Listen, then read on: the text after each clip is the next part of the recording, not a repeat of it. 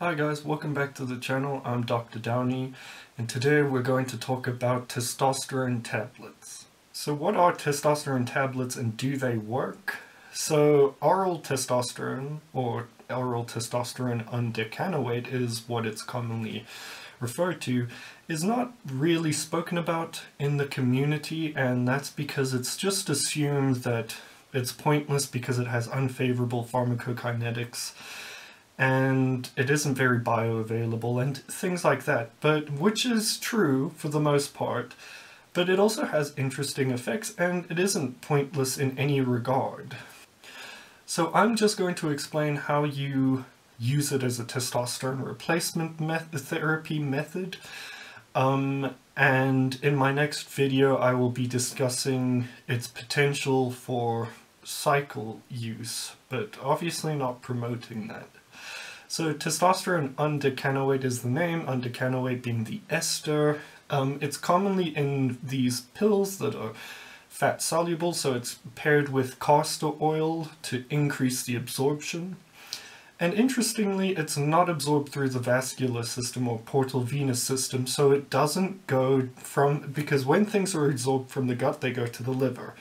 And that's why regular testosterone or crystalline testosterone, once absorbed, is immediately absorbed through the vascular system, and the liver just detoxifies or metabolizes it instantly, making the bioavailability almost zero.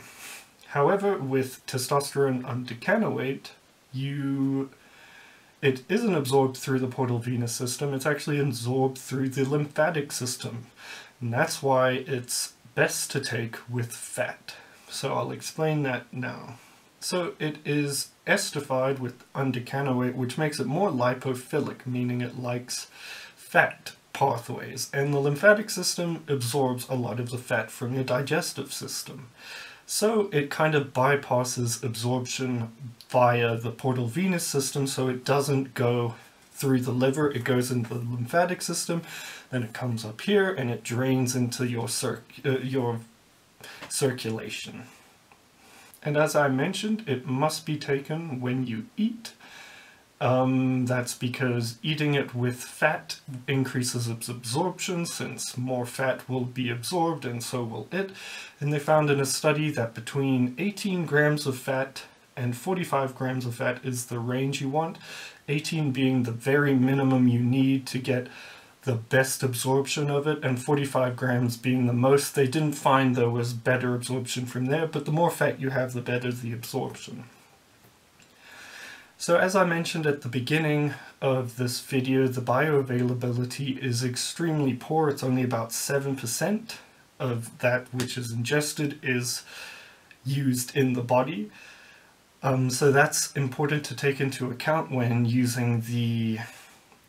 calculating the dose you need. Not only that, the ester undecanoate is very heavy, so of the total milligram bases, so if you have 240 milligrams of testosterone undecanoate, only 60 to 65% of that will be actual testosterone. The rest is the weight of the ester it's attached to. The problem with these two is that means dosages get quite high, and this makes it quite expensive to use. It isn't cheap at all. So the common doses range from 80 milligrams to 240 milligrams daily. They come in 40 milligram tablets, and essentially it's taken daily, and what you want to get is around equivalent of 5 milligrams to 9 milligrams of actual active testosterone, because that's how much your body produces every day. Once ingested, peak values will peak at around 2 to 6 hours, and then they sharply decline thereafter, so its half-life is about 2 to 6 hours. So it needs to be taken multiple times a day. This would suggest 3 to 4 times daily dosing, essentially. And they looked in studies and they found that it takes about 3 days to reach a steady state of hormone levels. But again, they found in these studies that the steady state wasn't really steady, and it was very susceptible to a lot of fluctuations with peaks and drops below level, or peaks above level then drops below level, and it's very short-lived. That was the problem with it. It had these peaks and drops and peaks and drops.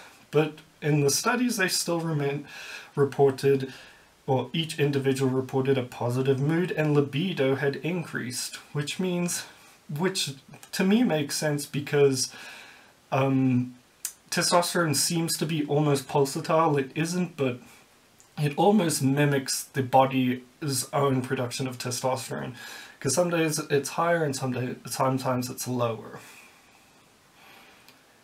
90% of it is eliminated through the kidneys. This is not surprising, but it is mostly metabolized in the liver.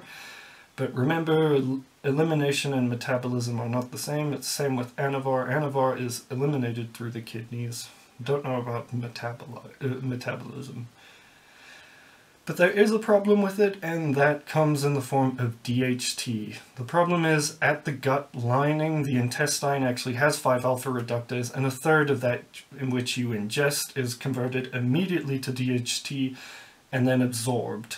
So a third of that dose is converted into DHT, and DHT still is active, but it just means you might have higher DHT levels. However, in studies, they only showed that there was a slight increase in DHT.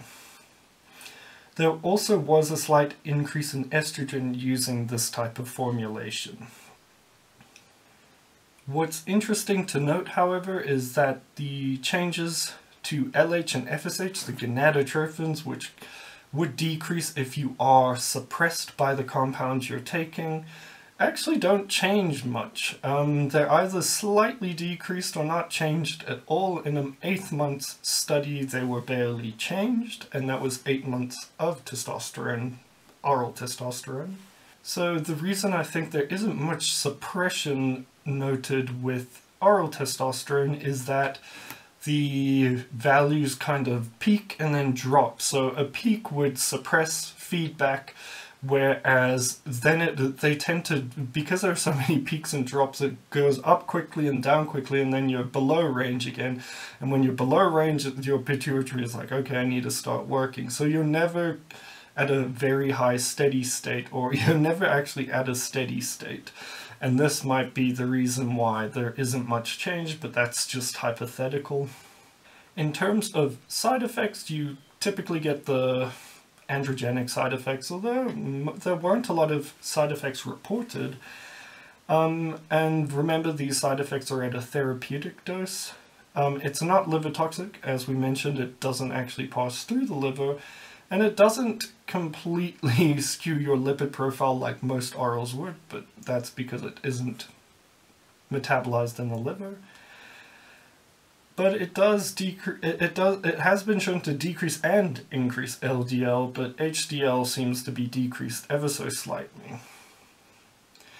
There is mild hypertrophy with the prostate. However, they noted there were no symptoms associated with this hypertrophy, and PSA levels did not change.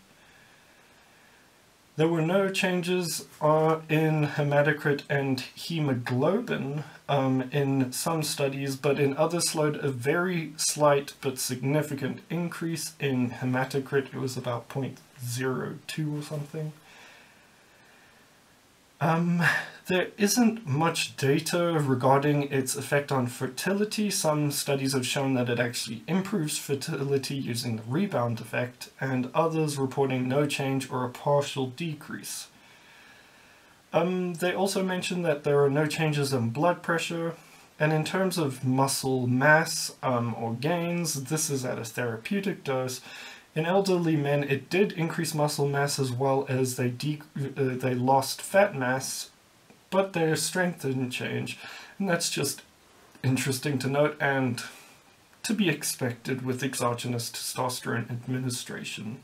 So I hope you enjoyed this video. If you did, let me know in the comments below. And this is just an overview of oral testosterone, which will be necessary for my next video when I talk about supraphysiological oral testosterone and its possible uses.